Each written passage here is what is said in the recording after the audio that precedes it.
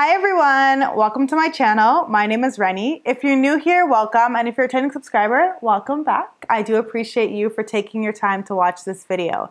On my channel, I do finance content, career content, and lifestyle content. So if that's something that interests you, please hit that subscribe button because it really does help my channel grow. The question that I get pretty often when I speak about investing is, how do you pick the platform that you should invest on? And I always tell people there are so many different platforms out there. I personally have not tried every single one of them, but I can give you reviews on the ones that I have tried. So today I'm going to be walking you through Wealthsimple Trade and then giving you a quick overview of the platform. I'm not going to go in depth into all the features of Wealthsimple Trade, but if you do want to watch that video, I have a comparison video and I'll link it up here. It basically compares TD Direct Investing to Wealthsimple Trade.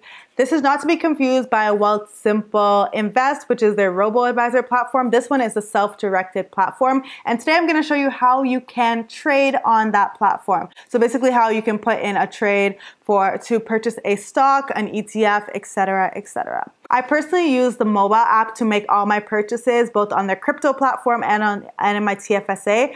But you can also use a desktop. I'll try to include some clips of me investing on the desktop, but it's essentially the same thing. I find that the app is a little easier to use, so do with that what you will. But yeah, that's what I'm going to be showing you today. So if you do want to sign up for Wealthsimple Trade, you can just use the link in my description box. It will get you a few free stocks when you use my link. And let me show you how to invest on Wealthsimple Trade.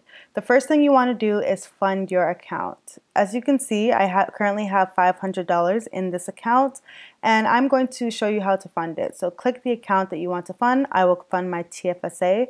Click the amount that you want to put in. So I'll choose $100, and then choose the account that you want to get the money from. You can also add a bank account, so any of the major banks, or you can search by any of the smaller banks and take money from there. When you do want to put money in, you can deposit up to $1,500 instantly, and if you want to do any more than that, it takes a few days for the money to get into your account. This is seen as one of the downfalls of Wealthsimple, unlike other major banks. Now that your account is funded, you are ready to trade. So I love how Wealthsimple breaks down stocks into lists. They basically break it down into different categories. For example, the top 100 on trade. These would be the most popular stocks that are currently trading on Wealthsimple Trade. Remember, the most popular stocks do not mean that these are the stocks that you should buy. It does not correlate to you getting a great return. It just means that there's a heavy volume of people who are currently trading these stocks. You can also see there are the top Canadian stocks, top US stocks. There are lots of different options here. Also the top gainers and top losers. So you can see which stocks are doing the best and have the largest gains in price today versus which ones have the largest losses today.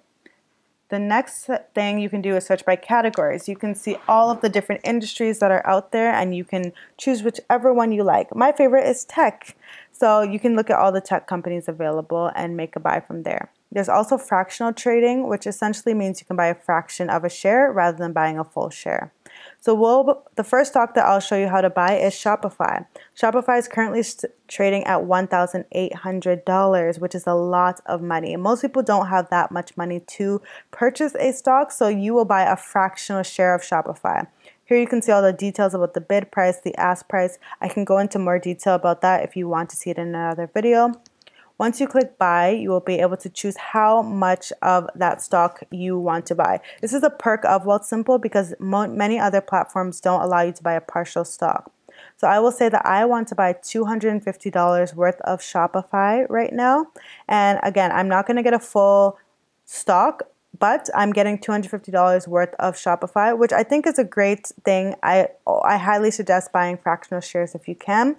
When you go and confirm your order, you can see the amount of shares that you will get, the commission that they're charging, and then the cost for that. So there you go. Easy peasy. I just bought a fractional share of Shopify. So now I'll show you how to purchase a stock that is not a fractional share, but the full share.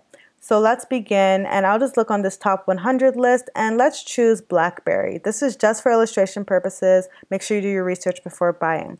So I can see BlackBerry is currently selling at $11.56. I can choose how many of these shares that I currently want to buy. So say I want one share of BlackBerry. I can choose that, and then I will click continue. When I click continue, it'll show me exactly how a market order works.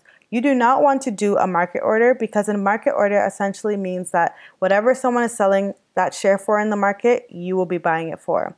So instead, I choose a limit buy. A limit buy basically is capping the amount of money you're willing to spend on a stock. So this stock is currently worth $11.56. I'm going to say that I only want to pay $11.56 for this stock. Or I can even say that, no, I want to pay $11.50. So whenever the stock drops down to $11.50, buy that stock for me. I'm going to say that I only want one stock at this point in time. You can also choose to keep your order open for 90 days. So whenever in the next 90 days it drops to that price, you will be able to buy it. So now let me show you an American stock. American stocks are a little different than Canadian stocks on Wealthsimple just because there is a commission or a fee that you are charged.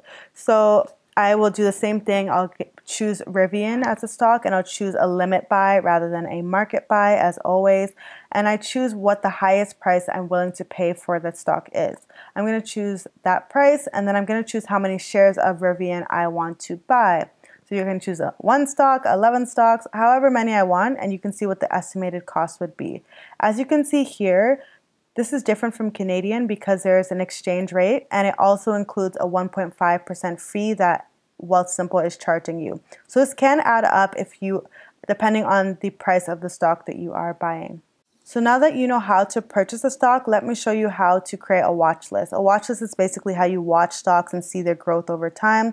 I can go and say, okay, I want to track this. Click on the top left hand corner where there's an eyeball, and you can basically add it to your watch list and see what the stock is doing over time. This is how I track stocks and I see if I actually want to purchase them. I'll track them for a month or two and then see if it's something I want to purchase.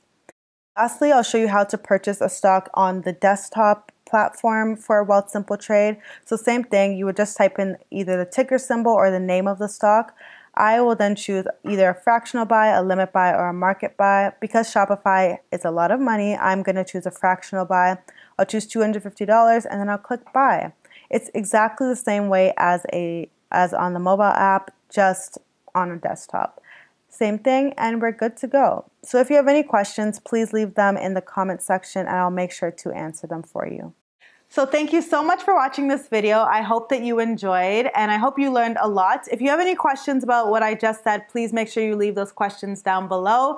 And if you have any other videos that you want to see from me, please also let me know because I want to make videos that you want to see. Thank you so much for watching. I hope you enjoyed and I'll see you in the next one.